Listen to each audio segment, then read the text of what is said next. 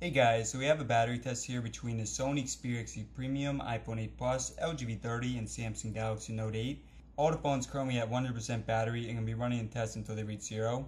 So let's go and get started. For the first test, you start off pretty simple, just on the settings menu. And you close out of all the apps, put all the phones in airplane mode, maximum brightness, everything else is equal. So we ran this test for about 1.5 hours, now on to the results. As you guys see, the iPhone in first place and the Sony in last, but of course still very early. So for the second test, we ran Temple Run 2 for a couple hours, and this game really testing out the processing power on the A11 chipset on the iPhone and the Snapdragon 835 on the Androids. And real quick, here's a look at the battery size for all four phones. The LG and the Samsung have the largest batteries at 3300 capacity, and the iPhone has the smallest one. Again, we're keeping all the phones at 100% brightness, and look at the results. Looking at the results so far, you see the iPhone in last place, 55%. And the LG V30 doing an excellent job in first place at 69%. Now I am biased, but I think that the third test, probably the most important one here, streaming YouTube for 1 hour. And the results pretty consistent with the last test. You see the iPhone 8 Plus going further down there, 31%, so further into last place. And the LG V30 maintaining its lead, but the Galaxy Note 8 right behind it. And we're about halfway done now.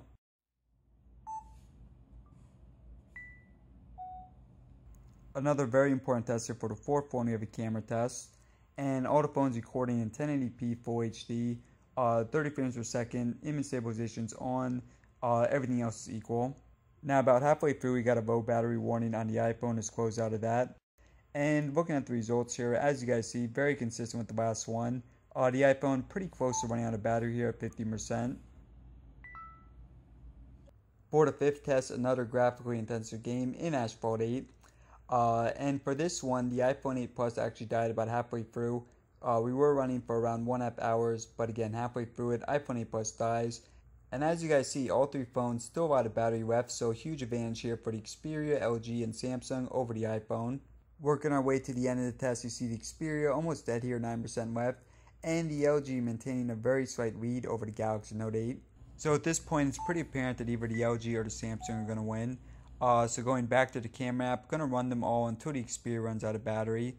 And it took about 12.5 minutes, but actually it's now at 1%, automatically closing out the camera app. So I closed out the camera app, loaded up Asphalt 8, and the Xperia died pretty quickly after that.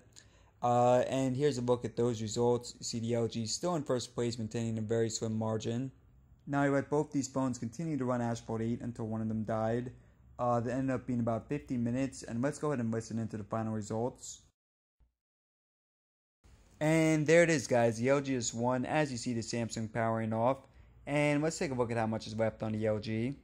Alright guys, so there you have it. The LG V30 finishing in first place. As you guys see, 4% still left. And Asphalt 8 that ran for about 50 minutes on that last round.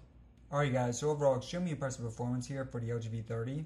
Now, still a lot of battery tests planned, so let me know in the comment section below what phone you want to see included in the next round. So be sure to hit that subscribe button in the middle there for more videos in the future.